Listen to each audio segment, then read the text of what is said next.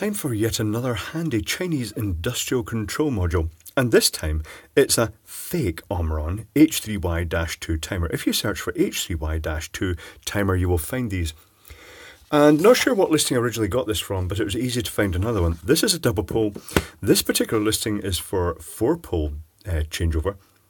And the cost is minuscule. It's £3.51 for one of these. And you can get them in 1 second, 5, 10, 30, 60 seconds, and 3 minute to 5, 10, 30, and 60 minute ranges.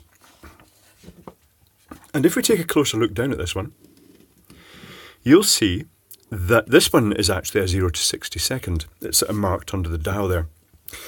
But I've found that the range kind of starts at 15 seconds. So if you're wanting to use a timer like this, choose one that's sort of middle of the range. Say, for instance, if you want something for 20 to 30 seconds, then the 0 to 60 seconds, or I suppose ultimately the 0 to 30 seconds one might do. If in doubt, get one of each. They're not that expensive. So if I set this one up fully at 60, it does actually time out after 64 seconds. If I just leave it down at 0, it times out in between 10 and 15 seconds. Let me demonstrate. So when I power this up with 12 volts, because it is a 12 volt model, you shall see the PW LED light up. And after a suitable time delay, as it counts down inside, the UP LED will light up. Not quite sure what UP means. It doesn't mean output power. Not sure. But click, you heard the relay click in, and that's timed out. And I found with this, as you turn it up, that delay more or less stays the same until suddenly it starts kicking into the proper delay. And at around about 20 or 30 seconds, well, actually from about 15 seconds upwards, it is quite reliably accurate. It's pretty good that way. So let's open it up, shall we? So I'll pop this out the base. And you can see we've got the 2 power pins, and this is polarity sensitive. It just won't work if you connect it the wrong way around. It won't damage it. And then it's got the commons and then the changeover contacts.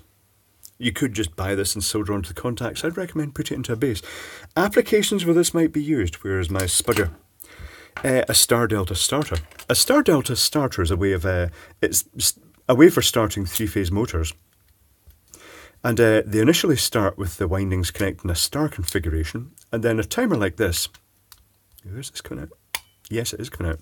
A timer like this, then, after it's timed out, after the motor's run up to speed, this timer will click in, the delta contactor will cut in that connects the windings in a delta format, which is the full power, and that automatically, by default, cuts the star winding out, the contactor. So that's a place that this could be used, or it could be used to detect when something has been run too long and to cut it off.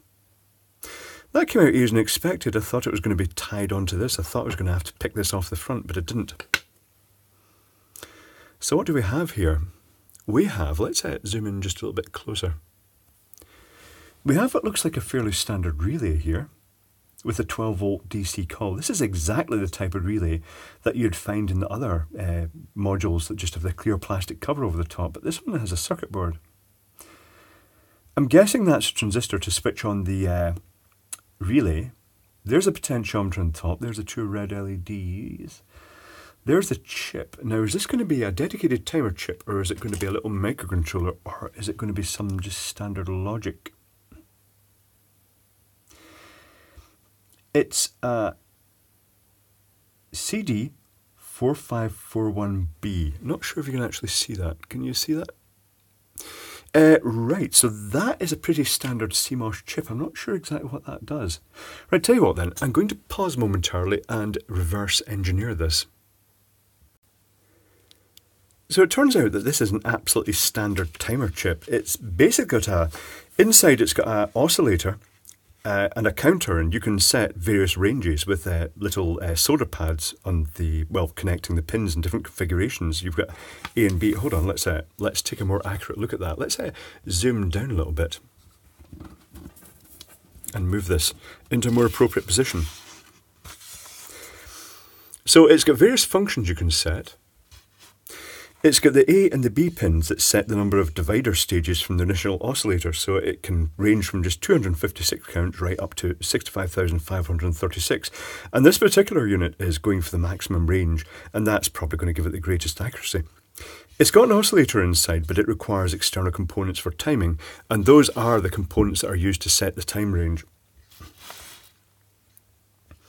It's got various other modes. You can have auto reset on or off. That allows you to reset it externally if you want a lower current reset, or it can reset by default when you power it up. That's what this is set for.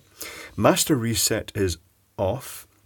The output, you've got the choice of the output stage. If we look over here at, I'm going to move this other bit of paper out of the way, it's just getting in the way now. If you look at the output stage, you can select whether it's going to go high or low by this exclusive OR gate here, because when it's finished timing out, it will compare the output of that NAND gate will change. And you can set that on one of the options. I'm just hitting everything on my bench here. And if you set that to low, the output is initially low and then it goes high after the timer, but you can also change it to go high and then reset to 0 to go low when the time's timed out. You also have the single transition mode, which this is set in, which means that after the time delay, the relay will change over. Or you've got recycle mode, where it will actually toggle on and off. I don't think it just resets and does the timer. I guess it would be toggling on and off. And again, that would be what they call a symmetric recycling timer. So let's take a closer look at this. I'll actually let you look at the little schematic because you might find it quite interesting. I'll just pause momentarily while you take a snapshot of that if you want. And I've reverse engineered it. Let's bring in the exhibit here. Let's zoom out so we can actually see the exhibit. And then in fact zoom back in so you can see more of it. Okay. So we start off with the 12 volts coming in. And there is polarity protection. It's on the 0 volt rail, so the diode is actually pointing towards the 0 volt. If the diode had been put in the 12 volt rail, it would have been pointing in. And after that, you've got the relay is connected to the positive 12 volt rail, and it's switched to the 0 volt rail by this transistor. And there's a snubber diode across that for the back EMF spike off this coil. That diode is there just basically to protect the transistor, because as the field collapses, if the transistor's open circuit, you'll get quite a high voltage spike, and that just protects it. You'll see it across most relays and solenoids and things like that. In the case of pinball machines, it's usually mounted directly at the coil, and it's quite a common mistake to actually connect it the wrong way around, and if you do that, it shorts out the coil and with the diode, and it blows up the diode and transistor. The timer in this case is based on this potentiometer here, this variable potentiometer here, which is 1 megohm, and it's in series with 18K, which is basically to set the absolute minimum it goes down to. We've got a 1 nanofarad capacitor, which is the timing component. That is this little red component here. And we've got a 220K, which caught me out at first. I didn't realise, I didn't spot it sneaked right in at the end here. And actually with its solder joints underneath the chip. And that forms the oscillator, and it runs at a speed that's variable according to how you set the knob in the front of the panel. The chip itself has a power supply that's got a diode, which then feeds down to a standard 4.7 microfarad electrolytic capacitor, and that just basically decouples it. It makes it independent from the line, so if the line jitters up and down a lot, if there's a lot of noise in it, as you might find in an industrial environment, that sort of softens it. And it goes one step further. It uses a 100 ohm resistor. There's the electrolytic capacitor, there's the 100 ohm resistor here, and it uses that and a Zener diode, which is on the other side. It's actually this tiny little Zener diode just poked in there, and it caps it to round about 9.7 volts. Quite an odd voltage, that. I'm not sure, is that a standard Zener value? I'll have to check that up. After that, the power LED is a high efficiency LED with a 10K resistor lighting the LED. The reason they're using such a high value of resistor is because the current draw is limited by that resistor. You don't want it to start dissipating too much power by having to supply too much current. Although having said that, even at 12 volts, that's able to supply quite a lot of current, but this is a CMOS chip, it doesn't draw much current. The output is via another 10K resistor and LED, but then it goes to the base of the transistor. It's a sort of just an economic way of doing things. It means that all the current to light the LED is going through a transistor and turning that on, and that brings the relay on. And after that, it's just basically, you've got your power pins, you've got the A and the B are set to high to change that timing range. and you've got the reset pin is tied low, and that's basically it. It's just configured with various options. There are solder pads on here that look as though they're designed to be bridged, or little links put in to change the range, but I'm wondering if they actually just, I suppose, ultimately, they may just use the same circuit board for a wide series of ranges. The only thing they'd really need to change is the timing capacitor to change the whole scale of the range. So it's very, very simple. I did check.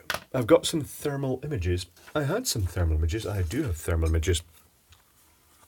I wondered how hot the resistor and the zener would get. The zener goes up to about 31.8 degrees centigrade, which is nothing. It's negligible. It's quite a low heat. The hottest component on the actual other circuit board is a diode. And it turns out it's this diode, and only when it's actually passing the current from the power supply, which isn't that much, it's only milliamps, but more importantly when it's passing the relay current, it's not a huge current. In the off state, the current consumption was 8 milliamp, which is most of that's just going through this zener. It's hardly anything being drawn by this chip. But in the on state, it goes up to about 86 milliamps, so about 80 milliamps running through this coil. And the coil itself gets up to about 47 degrees Celsius, 48 degrees Celsius here, which, again, it's not that bad. I'm wondering if the 24-volt ones would actually get a lot hotter, in the sense that ultimately they would probably use a higher value of resistor. I hope they would use a higher value of resistor. But it would be dropping a lot more current across that resistor, so it could get hotter and the coil could get hotter. So I would say my preference would be for the 12-volt ones. But the 24-volt ones are probably okay. I've not looked at the 240-volt ones. I really should get one of those and see how the circuitry differs. I'm guessing, oh no, I'm not sure. I wonder if it will use a thyristor track to switch the coil. It will use the same chip most likely, but it will have different power supply circuitry. Probably a little capacitive dropper crammed in here. Not really sure. Maybe just a resistor, because it is very low current. And it will just be a hot resistor inside and then an extra hot coil, as seems to happen in the 240-volt ones. But they do these in 12, 24, 48, 110 and 220 to 240-volt ones, coils.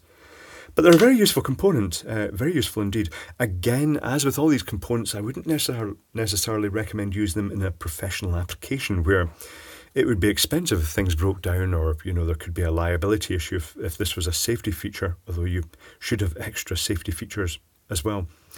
But certainly for home experimentation or little home projects, this looks actually okay, particularly the low voltage one. So yeah, actually quite a nice little gadget, very useful indeed.